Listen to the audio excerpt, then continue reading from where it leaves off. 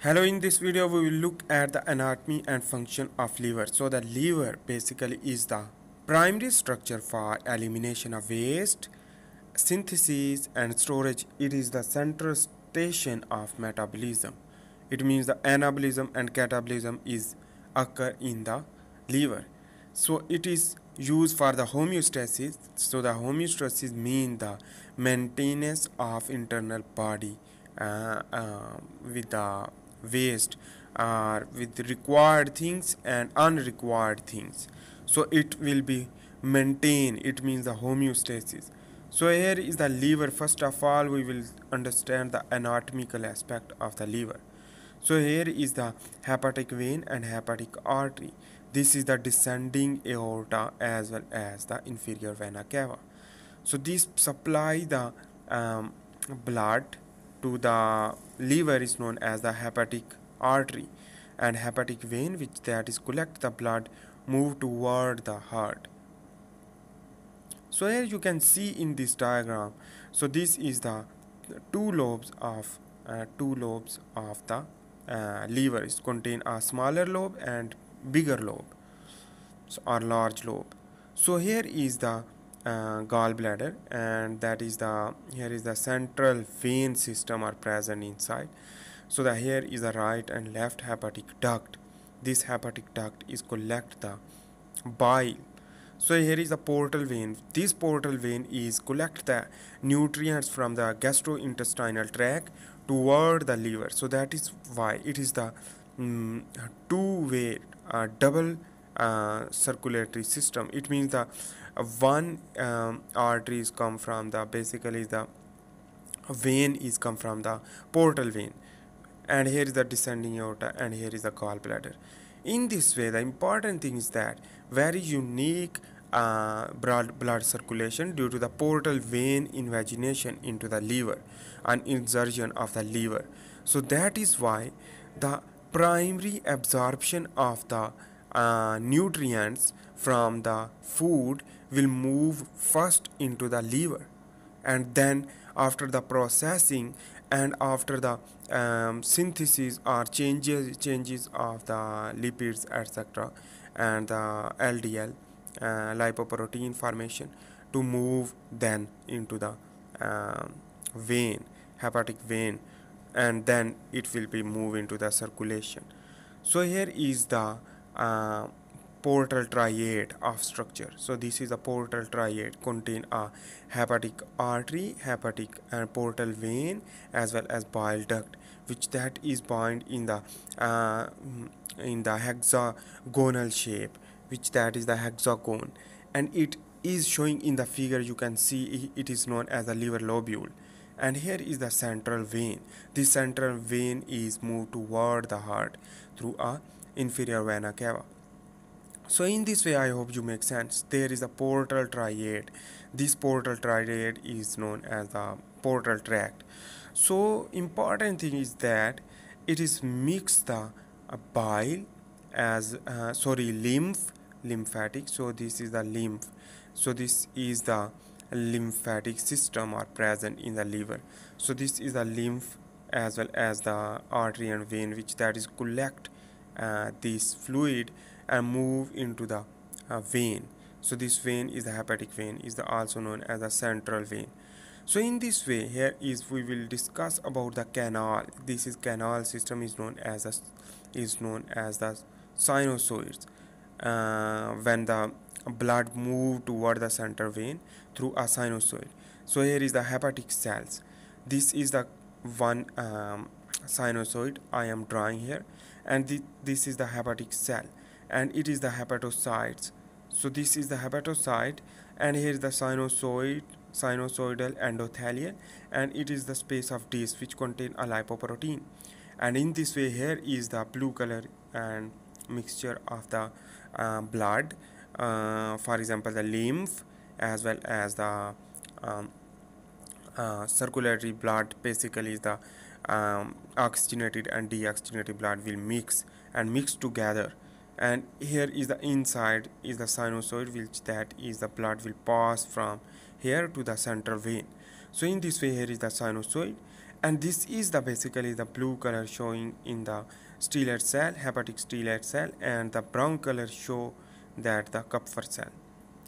So this is the Kupffer cell. So this was the overview of the liver lobule, which that's contain a unit of basically sinusoids. So you can understand as well. So in this way here is we can get the concept about the function. So let's begin to understand their physiological function: synthesis, recycling, detoxification, storage, and conversion, and metabolism. So first of all, here is the tissue, for example muscle tissue or any other tissue, which that is after the metabolites will be produced. This metabolite can be ammonia or other things which that is move into the blood, and after as well as lactic acid and fatty acid from the adipose tissue. So the triacyl glycerol and fatty acid will be formed.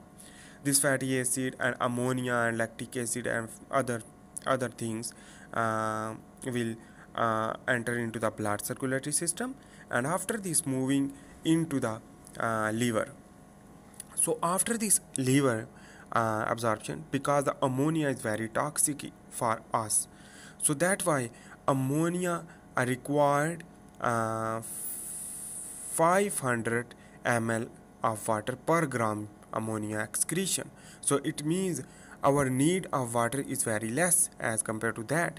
So it means the conversion of the ammonia into the urea is very important, and in this way the synthesis can be converted into the ammonia into the urea. So it's the nitrogenous waste, urea, uric acid, ammonia, plasma protein, prothrombin, fibrinogen, and albumin, bile, lipids, cholesterol, and lipoprotein, which that is synthesis. And in this way, for example, first of all, we will understand the urea cycle for the synthesis of the urea from the ammonia. So here is the ammonia will bind with the carbon dioxide, the first ammonia, which that is the ornithine are present.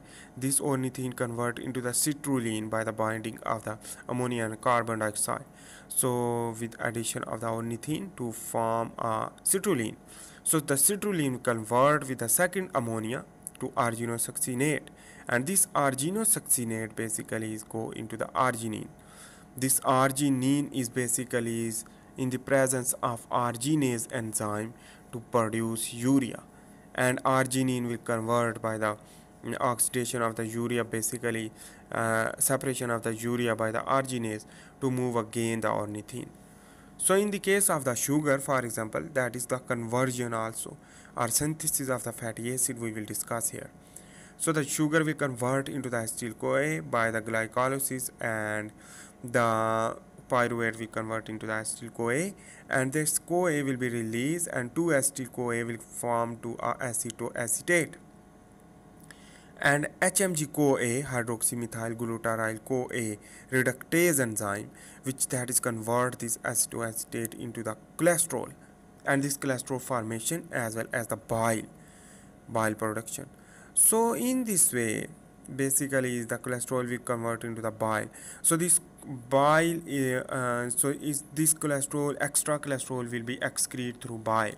So important thing is that, and the bile basically is the bile is the form of cholesterol, and bile pigment the breakdown of red blood cell.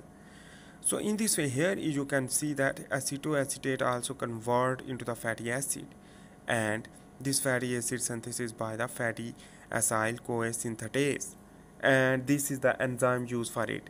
So it means the fatty acid synthesis and cholesterol synthesis here we had discussed. So amino acid and apoprotein is produced from the ammonia, which that is again functional, and the amino acyl CoA synthetase synthase enzyme used to produce different type of protein, apoprotein, albumin, and after the conversion of the amino acid.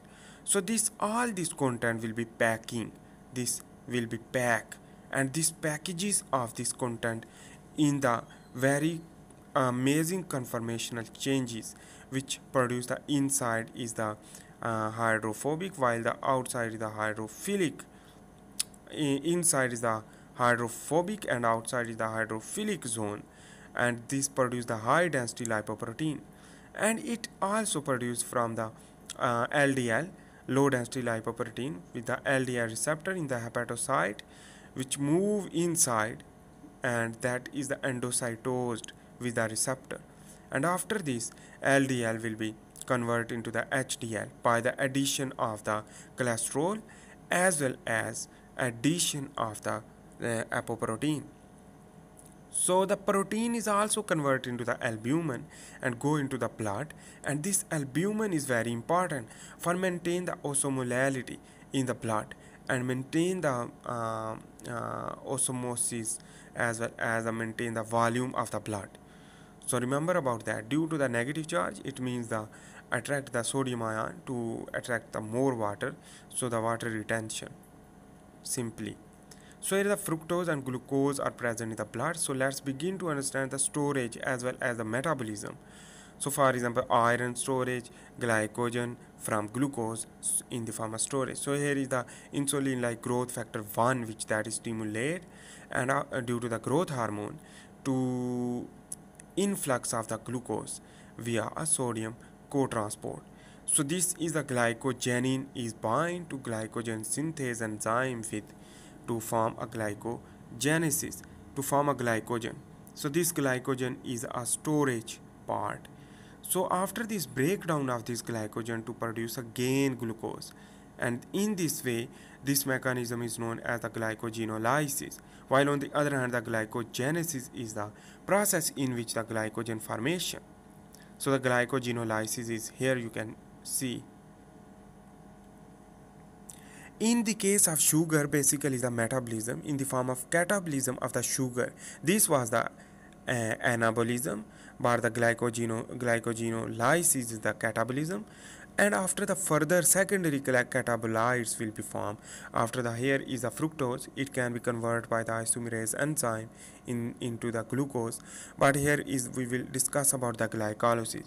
So after the glycolysis produce the ATP and NADH and 2-pyruvate formation.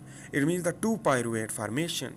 This 2-pyruvate is converted into the acetyl-CoA, as well as if the anaerobic respiration due to the high intensity exercise to produce lactate, and this lactate will be separate while the acetyl-CoA basically produced due to the oxygen requirement more. So the Krebs cycle will required for acetyl-CoA to produce ATP, carbon dioxide, and FADH2 and NADH, and this is the electron transport chain, which that is use FADH2 and NADH to produce 36 ATP from the 1 glucose. So let's next is we will discuss about the recycling. So the liver is also used for the recycling of the content of 4 red blood cells, RBC, and iron, and constituent of hemoglobin. So let's draw a structure and we will understand about the recycling mechanism. Recycling means the again and again can be used something which that is, you can say that. And here is the red blood cell. Red blood cell is also produced from the bones, marrow, and RBC, that is the reticulocyte, converted into the erythrocyte, and this after 120 days it will be old and again reuse this content. So the Kupffer cell will uptake this red blood cell and this convert into a hemoglobin separation, and the bilirubin formation also occur due to the hemoglobin, while the globin is the separate from the bilirubin. So the bilirubin formation as well as the globin convert into the amino acid. This amino acid is used for the albumin clotting factor and prothrombin and fibrinogen and C-reactive protein and serum amyloid A and mannose binding lectin, while on the other hand the iron is stored in the ferritin protein. So the ferritin protein will absorb the iron from the ferric. So this is the ferric iron, while on the other hand the also iron stored from the circulatory system. So here is the outer side is the extracellular fluid, while inside is the intracellular fluid. So here is the vesicle. This is the transferrin receive the two ferric ion. These two ferric ion will be formed and absorbed by the receptor from the transferrin transporter, which that is receptor of the transferrin receptor will bind to form a vesicle, and this vesicle will be endocytosed with the receptor, and this proton will move inside to decrease the pH, and the ferric will be in efflux of the ferric. So the efflux of the ferric will lead to separate the ferric and store into the ferritin, while the again receptor will be fixed, and after the fixing of the receptor, that is the transferritin will move again by the addition of the ferric to ferric to move this cycle. So this is the recycling mechanism of the one of the best example for you. So here is the conversion we will discuss about. This is the conversion, mean the one things convert to another. So the excess glucose in blood to glycogen, and lactic acid to glycogen, and stored glycogen to glucose is known as the gluconeogenesis, and the glycogen to glucose as well as the gluconeogenesis, basically the other compound convert into the glucose by this mechanism is known as the gluconeogenesis. So in this way here is and glycogenolysis also occur. So next here is the fatty acid, which that is a beta oxidation to produce acetyl CoA, and it can be converted into the by the gluconeogenesis to produce glucose, while this gluconeogenesis to produce glucose, and this glucose converted into the glycogen, while on the other hand it is also produce ketone, beta hydroxybutyrate and acetoacetate and ketone. This is the alternate of the sugar when the fasted state. So this ketone will move into the blood circulatory system, and the brain use the ketone, and this ketone will produce ATP through Krebs cycle, and carbon dioxide will be produced. It means important thing is that the ketone is produced during the fasted state. Why? Because the blood sugar level will be decreased when. So here you can see glucose will enter into the hepatocyte, and the gluconeogenesis will be occur, or gluconeogenesis to produce also glucose, and glucose will move from the blood circulatory system, and glycogenesis formation, and the glyconeogenesis is also. So the glycogenolysis to produce glucose, and this mechanism is the conversion, and the lactic acid also convert into the acetyl CoA. So this is the lactic acid also convert into the acetyl CoA, and this basically is the lactic acid is the production from the long term exercise anaerobically, and this anaerobic respiration to produce lactic acid, and this lactic acid in the absence of oxygen will produce, and this lactic acid also convert again into the acetyl CoA, and this acetyl CoA will again produce the glucose. In this process we can say that is the gluconeogenesis, because the new formation of the glucose, gluconeogenesis. So here next is the detoxification we will discuss also. So the liver is also important for the detoxification of the harmful chemicals and food additives and pesticides and drug. For example, the smoking, alcohol and carbohydrate, which that is also toxic, but our liver will detoxify it. So let's begin to understand the phase of the detoxification. The phase 1, phase 2 and phase 3. The phase 1 is required the antioxidant, dietary antioxidant, B vitamins, beta carotene, milk thistle and L-cysteine. So basically this is the phase 1, and the second phase is also glutathione, L-cysteine, leucocysteine and choline, inositol and L-methionine. It means it is produced, it is the non-essential part, while the phase 1 required the essential nutrients, essential antioxidant. So after this, the phase 3, the conjugation. Before the phase 3, the conjugation will be occurring. After the conjugation, the waste product will be water soluble, and this water soluble will be elimination through a kidney, colon, skin and bile. So this was the basic concept. While on the other hand, the complement system, in this way, the complement system, the antigen are present in the if the liver, which that is basically into the blood. So this is the antigen complementary system produce this C1 complex, antigen and antibody complex IgG, and this will lead to breakdown of the fragment into in the form of C2b and C4b, and this C2b and C4b again the combination, and this combination fragment formation and is known as the C3 convertase enzyme.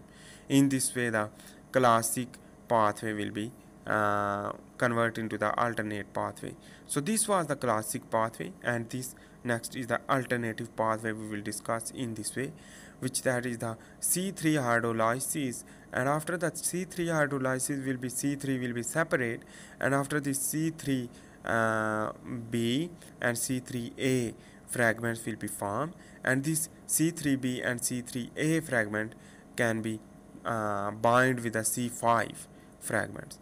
So these C5 fragments to form a C3 cleaves and C5 into convert into C3A and C5B, and this process is further going on, and to cell will be cell lysis. So the breakdown of the cell to prevent the infection. So thanks.